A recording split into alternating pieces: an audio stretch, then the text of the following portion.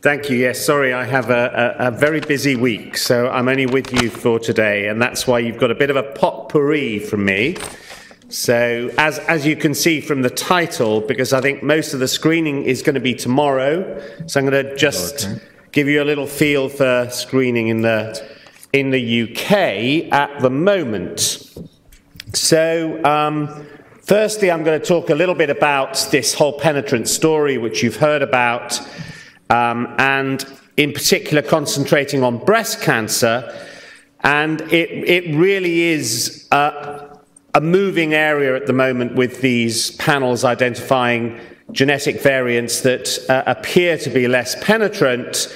And even within the core binding domain, missense mutations may actually be associated with much lower risks. And you've seen that actually a variant associated with adrenocortical. We presented two variants, one in codon 152 and one in 158, which appear to be less penetrant but are particularly high risk for adrenocortical, so a little bit similar to the Brazilian 337 mutation.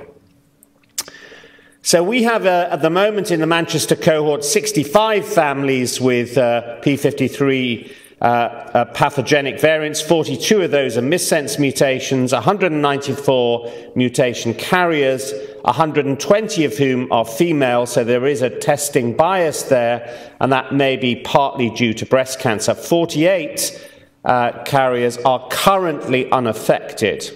And that actually includes 14 with the codon 152, including 4 women over the age of 55. So, and none of those women have actually developed breast cancer with that codon 152 proline to leucine change.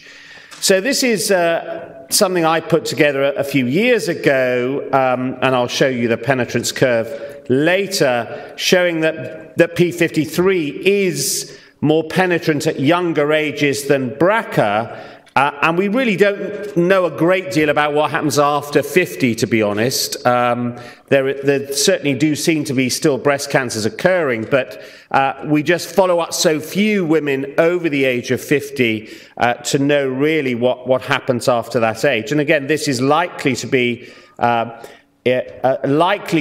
overestimate. If you look at some of the panel work that's come out recently, P53 actually gets less odds ratios than some of the other high-risk genes like CDH1 and even PALB2. But again, you just wonder about what variants are being called and how penetrant those variants are. So a lot of our breast work started off actually with a population-based study of breast cancer age 30 and under, and what we identified was women who developed breast cancer between 1980 and 1997, and I started this off in 1990. So at the time I started it off, quite a lot of the women had already died. This is the current situation rather than when I first approached them. So when we first assessed it, there was still 166 living women. A number of consultants refused contact with those women, but actually 4 have since come forward. In fact, actually 6 now have since come forward. And there were also women who themselves refused, although subsequently some of those women have come forward as well. We now have actually 118 samples, and we've classified those as 67 sporadic, where there is no other breast or ovarian cancer in the family, 45 familial, and 6 of them met Li-Fraumeni criteria of some sort or another. And in that first purely population-based data set, although with some potential survival bias, there were twice as many BRCA1 mutations as BRCA2, but actually P53 was almost as common as BRCA2. And in fact, P53 in the sporadic cases was as common as both BRCA1 and BRCA2 put together. And in one of those, that was a proven de novo mutation in P53. So when we look at the Li-Fraumeni, Li-Fraumeni-like, we found 3 out of 6 with P53 mutations. These are the three here. And one of the Li-Fraumeni likes actually had a BRCA2 mutation rather than P53. And in the sporadics, these are the two mutations here. One of them was inherited from the mother. And actually, I'm not 100% certain this is really a pathogenic variant. I think there is now evidence to suggest this might be dropping out. Interestingly, in terms of the radiation exposure, this poor lady developed bilateral breast cancer and a renal cell carcinoma, and the person who was following her up insisted on doing 6 monthly IVUs, and she developed a sarcoma behind the remaining kidney. Now, that's maybe anecdotal, but in the context of radiation and P53, I wouldn't recommend using such regular radiation imaging. So we've now expanded our data set to 305 breast cancers, age 30 and under. And this is still coming out at around a 6% detection rate for TP53, 14 out of 245. We are now analyzing this remaining 60 here to get everything up to 305. And what's coming out is the two types that are coming out, a high-grade comedo DCIS, which really is a signature tumor for P53. And the important thing is you can pick that up on MRI screening really well, and it's a cure because it's still pre-invasive. And the other is obviously HER2-positive, grade 3, usually triple-positive breast cancer. And at the moment, we're seeing about a 70 to 80% detection rate. 16 out of 124 of the sporadics had mutations in BRCA1 and 2. 7 had them in TP53. And there is a triple negative bias here, so that's where the BRCA1s are turning up.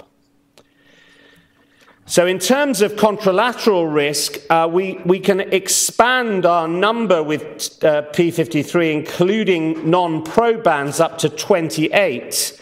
And 11 of those have developed contralateral breast cancer, so a very high contralateral breast cancer rate. And where we have HER2 receptor status, as I said, 78% of the invasives were HER2 positive. And this is work from the POSH study, which combined with us showed this early study showing this high HER2 positive rate, typically triple positive. So what is emerging is when we actually start looking in breast cancer, rather than in classical Li-Fraumeni syndrome, we start to see variants which are not typical. So these are mainly splicing variants or nonsense mutations. In fact, this may be a splicing variant as well, that are much further into the gene in exons 9 and 10. And these show an almost familial breast cancer phenotype. But again, you can get your fingers burnt because one of our sarcomas we found in the whole body study, and she's now unfortunately passed away, it was actually a sarcoma, a liposarcoma in the mediastinum. So you'd be in danger of saying, oh, there's just breast cancer in the family, don't worry about it. I think it starts to turn up, but they do develop the other tumors. So when we look at the overall rate of contralateral breast cancer in the whole data set, it's about 6 per 1,000, 6% in a 10-year period.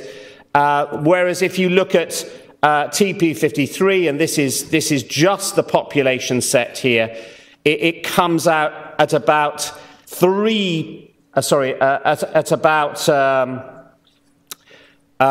60% in 20 years. If you look at I haven't done the Kaplan-Meiers yet, but that's what it's looking like at the moment. So a very high rate, about 3% for every year. So 30% at 10 years, 60% at 20 years. So a very, very high rate indeed in these very early onset cases, probably because there are other modifiers that are increasing breast cancer risk. And this is not so dissimilar from the French work that was published a few years ago in JCO, and again, a very similar higher rate of HER2 positivity. So from the breast cancer work, really I would say that, that in the very early onset cases that P53 is something that you really should be looking at, as reflected now in the modified Chompré criteria. And even if we take a 1 in 1,000 germline pathogenic variant rate in the general population, which may be an overestimate, this is still a 60-fold relative risk of breast cancer under the age of 30 if we detect 6% with breast cancer, because the population risk of breast cancer by 30 years of age is 1 in 1,000. So it's still an incredibly high rate of breast cancer, even if you take that rather high population figure. And this is the penetrance curve using our family. You can see shooting up in the 20s and 30s. Obviously, this may be exaggerated and certainly does not apply to all variants in P53, like the 152 variant, which clearly does not have this high risk. And of course, we did publish the original 1 in 5,000 estimate based on our breast cancer work in a population setting. And of course, that may be now an underestimate of the rate of pathogenic variants. So moving on to the screening, obviously until very recently, until in fact really the AACR guidelines, there really was no consensus on what to do. And so this is really pre that, and when we set up the study in the UK, but it was really the Toronto work that has pushed things forward in terms of at last identifying a screening protocol that appeared to be picking up tumours very early. And I think there is a real feeling that this is picking up things much earlier in the disease course. Perhaps the lower grade gliomas that have been picked up on these protocols reflects the fact that gliomas may actually go through grade drift. So you might pick them up at grade 2, whereas if you wait symptomatically, actually they present as grade 3s and 4s. Really, Roseals drove this with a whole body MRI study with 1 centimeter cuts and no gadolinium enhancement. And we recruited 42 P53 carriers and 42 controls to that. But just to say that previously, we did identify 2 P53 carriers with breast cancer. In fact, they were both comedo, high-grade comedo DCIS on MRI, age 29 and 33. So the whole body MRI would not be a good tool to detect early breast cancer. So you have to do dedicated MRI for the breast as well. So these were the aims of the Signify study.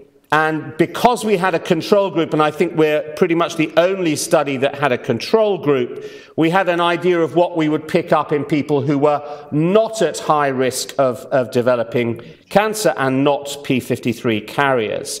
So these are the 44 in each group, and the protocol, I'm not going to go into that in detail, except that they were read by 2 radiologists independently and scored on a 5-point scale. And that obviously anything abnormal identified was taken through a protocol for further evaluation. These are obviously age-matched controls, so everything pretty matched up, men and women matched up, and obviously there were some previous cancers in the Li-Fraumeni cohort, but they had to be 5 years on and potentially cured from those cancers. Many of those were actually breast cancers. And we identified 6 cancers, or 6 cancers were identified. 4 of those were picked up on so 2/3 were picked up on the protocol. All were asymptomatic, and 2 participants had 2 simultaneous primary tumors detected. So obviously a pretty high prevalence rate. Overall, 1 in 7 had cancer effectively at the prevalence point, but 9% actually had detected cancers at that stage. So as I said, very, very high rates. In terms of further investigations, there were quite a lot of further investigations, as you can see here. So these were the cancers: astrocytoma, myxosarcoma, chromophobe renal sarcoma, leiomyosarcoma, an EAML, and an osteosarcoma. A mediastinal liposarcoma I've already mentioned, which was actually missed. There was a pericardial cyst on the initial scan that we didn't reinvestigate, and that was obviously being tickled up from behind by a liposarcoma because her second scan showed a much larger pericardial cyst, and then eventually we found the liposarcoma. So these are some of the images you can see here. These do look quite big, but they were asymptomatic. This is the angiomyolipomas here. This is an osteosarcoma here, and this is the mediastinal sarcoma that we didn't pick up initially. This is the pericardial cyst you can see here. And the myxosarcoma, again, was picked up on these images. So in terms of the non-malignant findings, just significantly higher rates in the P53 carriers at 34% compared to 7 controls, 15.9%. So more investigations were carried out for sort of odds and different sorts that we unfortunately, that did involve quite a lot of extra radiation imaging, and this is a concern, certainly if we're starting to use CT on a regular basis. But what's reassuring is once you get past the prevalence scan, we've now done nearly 100 incidence scans, there is very, very little extra radiological testing after the prevalence point. So the prevalence picks up the odd cysts and odd things here and there, but actually once you've got past that prevalence scan, very much less is going on. So very high prevalence rate, and this is if anything, very reassuring, because it's telling us that when there is a high prevalence pickup in a screening program, compared to what you'd expect on incidence, that shows you screening is probably working very well. And I think there is an argument that we're changing the course of what's happening here by doing this type of screening, albeit that this is a small study, but I think there is in the meta-analysis evidence that that's the case.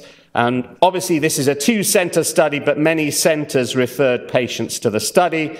And this is obviously the meta-analysis, which you will be aware of, from 13 different studies, 578 participants, and again, a pretty high prevalence of 7%, which suggests that this is something that may well be disease-changing in the future. So I'm going to leave it at that.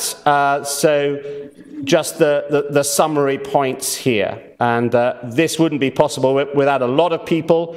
Obviously, people in the past like Jill Birch and obviously Ros Eels, who set things up at the Marsden. Thank you very much.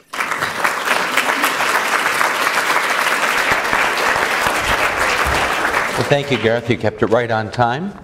Questions? Maria Isabel. Thank you for the wonderful talk. I have a question regarding childhood cancers and Li-Fraumeni syndrome. I know you didn't touch bases on that on your talk, but we didn't actually involve children in the whole body study. Yeah, so that's the whole point. I know we have some local and national situations where we don't have the Ministry of Health who cannot support us. Yep. But my question is, in the UK, what is your counseling to families where they have a Germline TP53 mutation and they want to get their children tested and followed up? So I think it's all going to depend. We're having a consensus meeting in July, and we're bringing all the experts together to decide what we are going to do. So which bits of the AACR guidelines are going to be adopted in the UK. And I have to say that looking at some of the comments, there are a lot of people, maybe because they don't have access to whole body MRI, who are very anti doing anything in childhood. And I think that is going to drive what is going to be approved, because if there's no screening in childhood, we'll go back to the old situation of pushing the parents away and saying, don't test now, let them decide when they're old enough, because there is no benefit from testing. Clearly, if you're going to be offering screening from birth, it takes away the decision completely. Then you have to say, well, you have to test at birth, because you shouldn't be doing this screening on people who on babies that don't carry the mutation. So it is all going to be dependent on what the UK group decision is as to what elements of the AACR guidelines that we take up. And I think there is a real possibility. Obviously, I'll be driving for screening, but there'll be a real possibility that the UK will actually not agree with the guidelines. Wow. All right.